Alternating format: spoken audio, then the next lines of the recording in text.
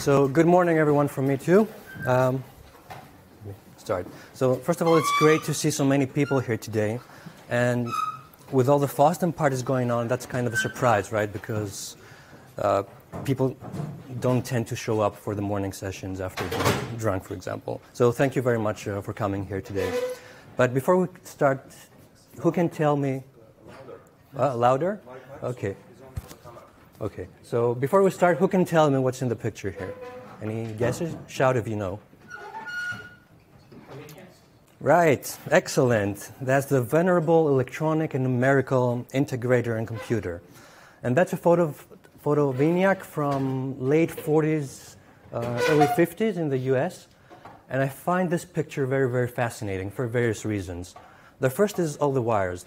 They're just mesmerizing. And I don't know if I should be ashamed or proud that my desk looks like this sometimes, but you know. But the most important thing here are the two programmers, in particular the programmer on the right, who is Betty Holberton and is the creator, or rather the inventor of the breakpoint.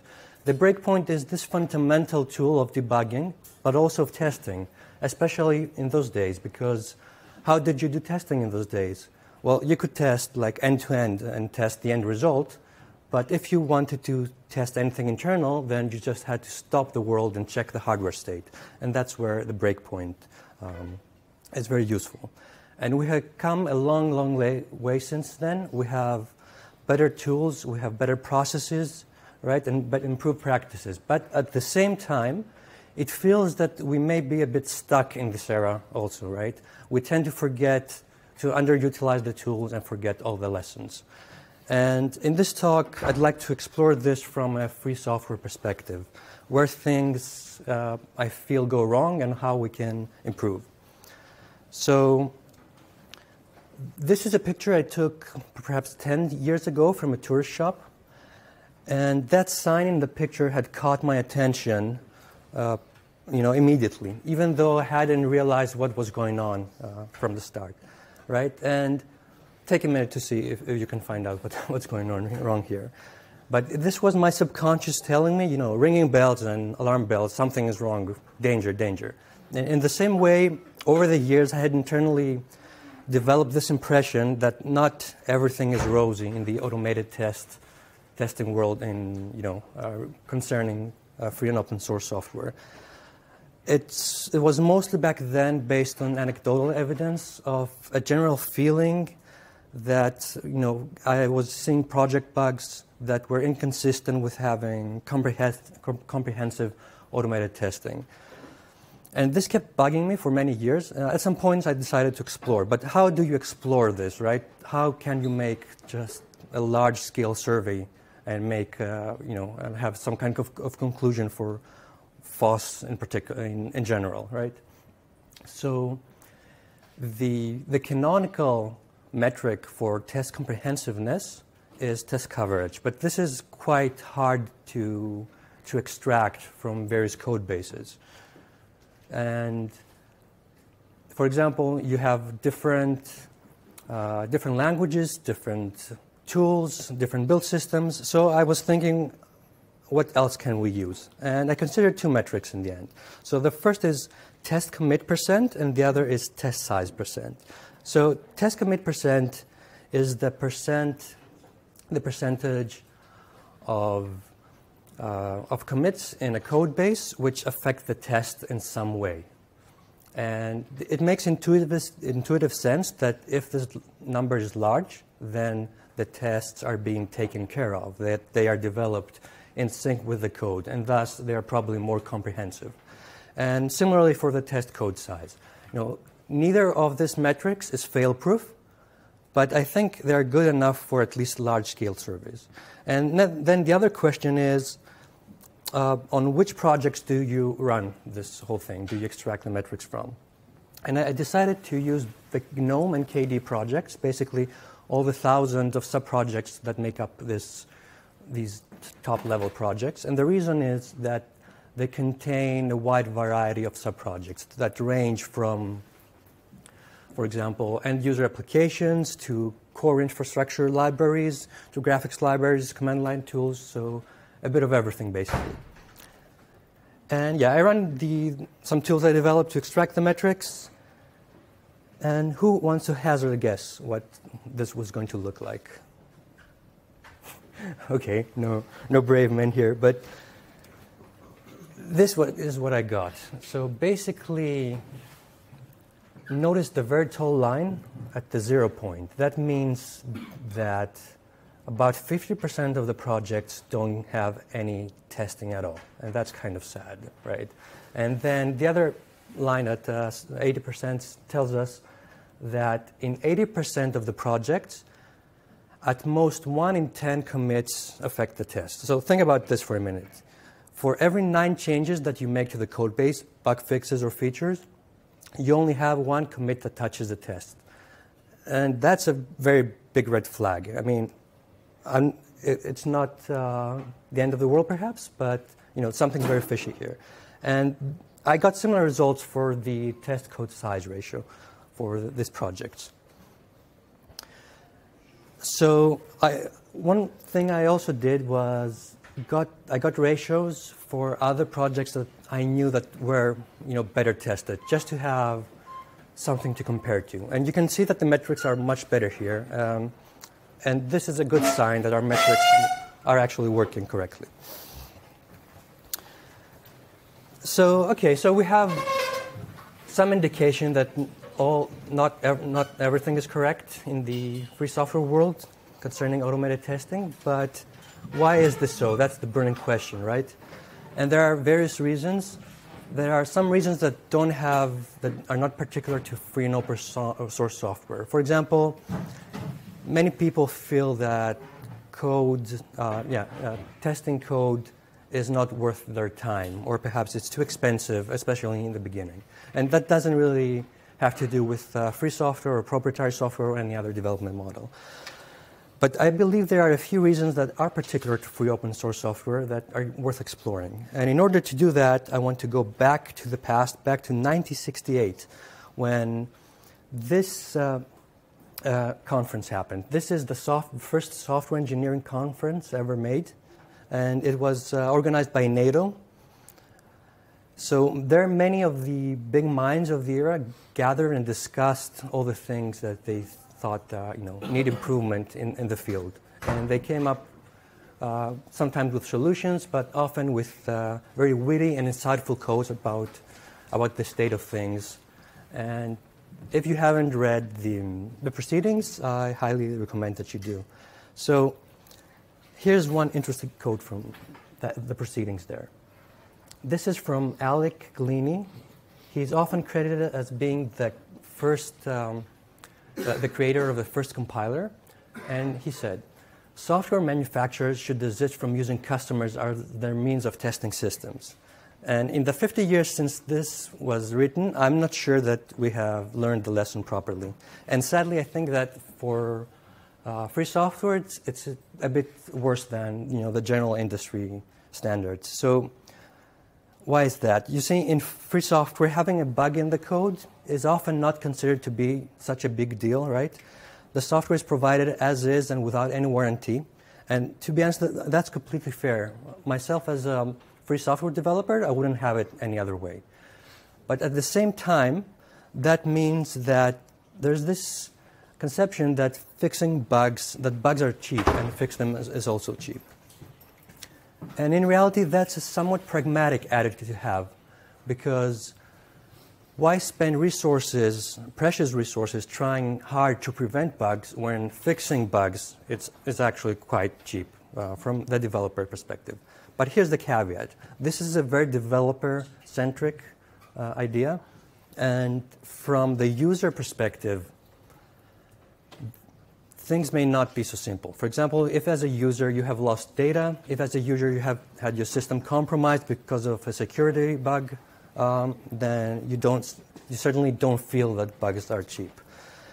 And yeah, at this point you may say, okay, so are you saying that that free software sucks in terms of quality?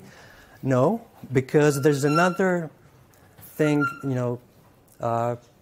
pulling the rope in the other direction, and that's professional pride. Free and open source software has a lot of that, and the developer is in the spotlight for the good and bad things, right? We have Git blame, we have Git praise. Right? Everyone knows what we're doing.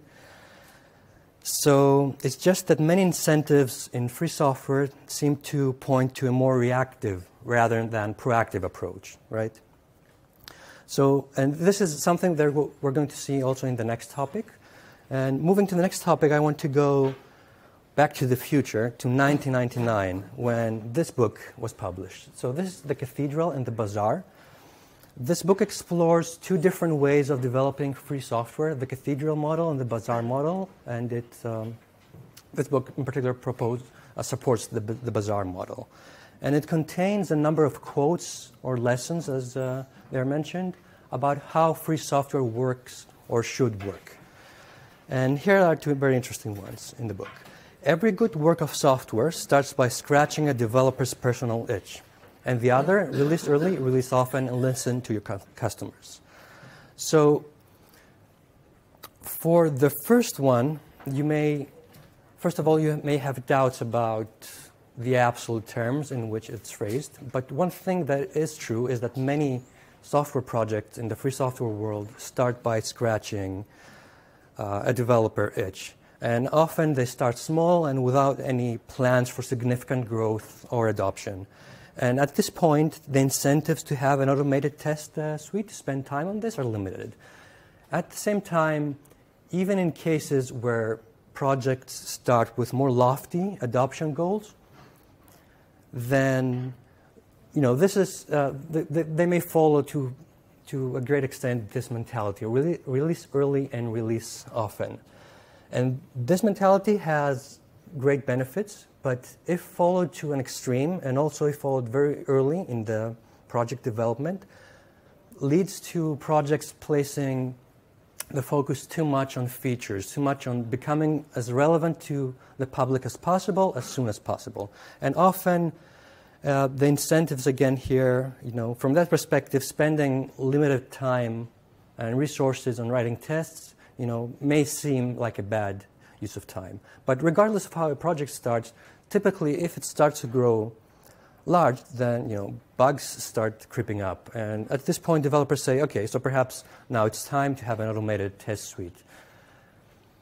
But it's too late by then. In most cases, the code has become test unfriendly. It's difficult to add tests at this point, typically, and most projects just don't do that. So again, we see here this idea of tests as a forethought versus compared to tests as an afterthought. So like a reactive versus proactive approach. So now that book contained another very interesting quote, which is probably the most well-known in the free software world. Given enough eyeballs, all bugs are shallow. And this is called Linus's law, in honor of Linus. Linus didn't say that, it's just in the book there. So, and it refers to code reviews. So let's see, code reviews, free software is very privileged because code reviews are in the heart of their development model. And that is because only limited people have access to the code base. So every change, every merge request, pull request that needs to come in needs to be reviewed at some point. Right. Unfortunately, some projects take, again, this to an extreme. And the trust on code reviews is so great that other practices, included automated testing, are forsaken. So don't get me wrong. Code reviews are one of the best ways to maintain quality in the code. They help maintain a sane design. They ensure that all the changes align well with the architecture of the project and the overall goals of the project. And they also help catch bugs, but only some of them and some of the time. And the problem here is with not the code review idea itself, the idea of code reviewing, but the fact that we are doing the code reviewing, humans. And humans, we have inherent limitations, right? Our brains are limited.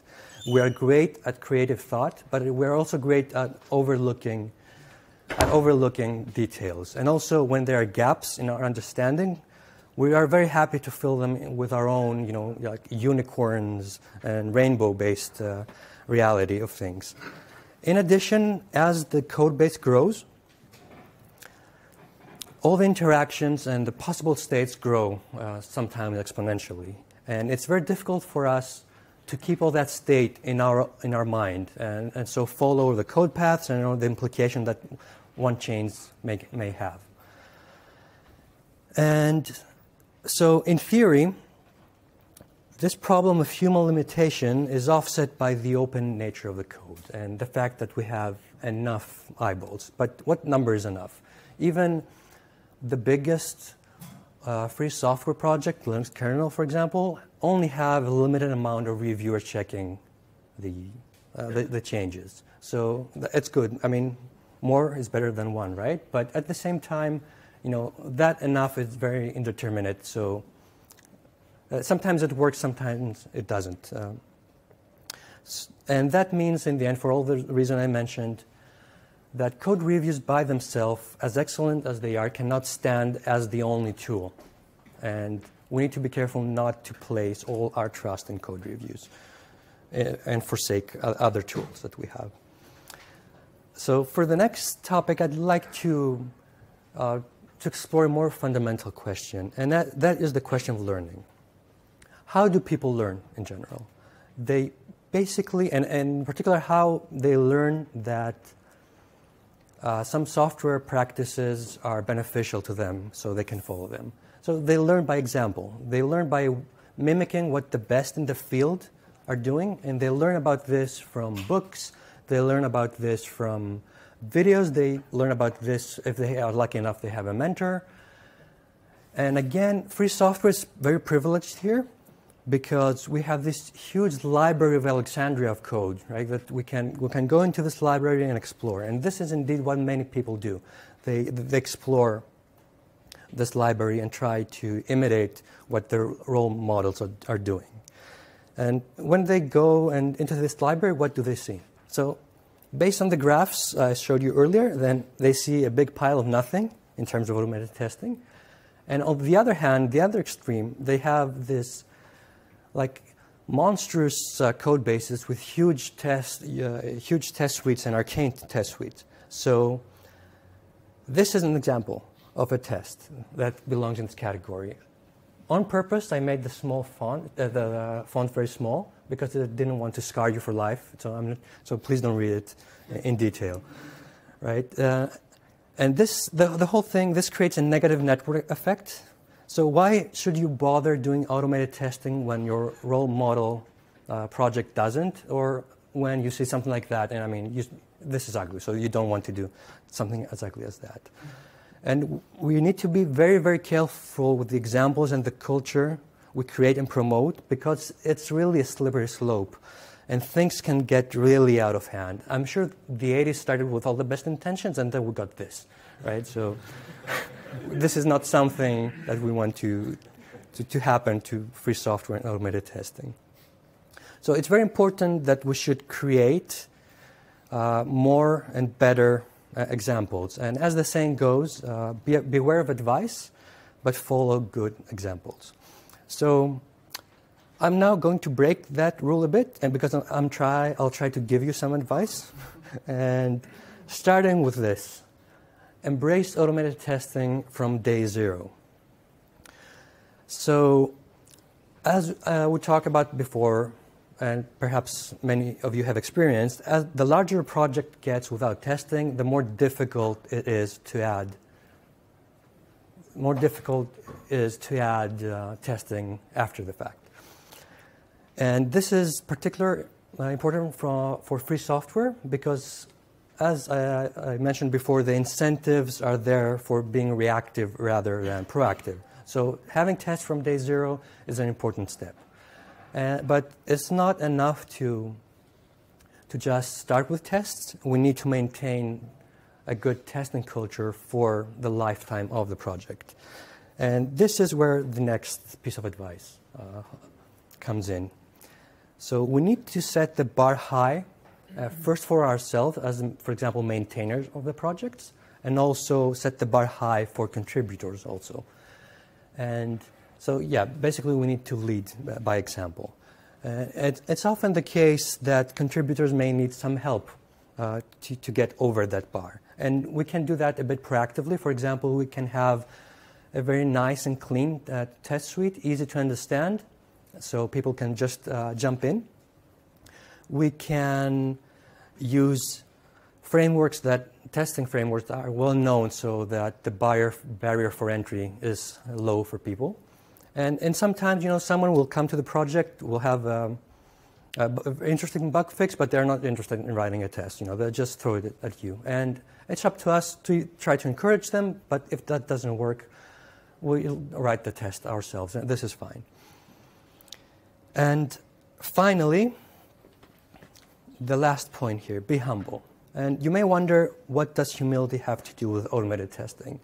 And I say basically everything, because automated testing is an acknowledgement of our inherent limitations, like as I mentioned before, in ourselves, and the limitations to invariably create infallible complex systems. It's basically humility in the face of overbearing complexity. And we need to be humble in order to accept all the help we can get from tools like automated testing, like code reviewing, whatever works for people. So an interesting note here, when I started out programming many years ago, I had the impression that the more experience I got, the more I got exposed to projects and people and teams, the more confident I would become in just sitting down, getting in the zone, and streaming out super correct code, right? And that didn't happen. Actually, the exact opposite happened. The more experience I got, the more I realized how fragile this whole process is, how intricate the act of writing code is, and how I needed to depend on other tools, external tools, to help me maintain the quality. So closing, I would like to mention one last thing. Free software is a culture of openness. It's a culture of cooperation. It's a culture of respect. So we want to promote automated testing, but we cannot demand it from others. We can only encourage it, but most importantly, we need to lead by example. We need to be the change that we want to see. So thank you.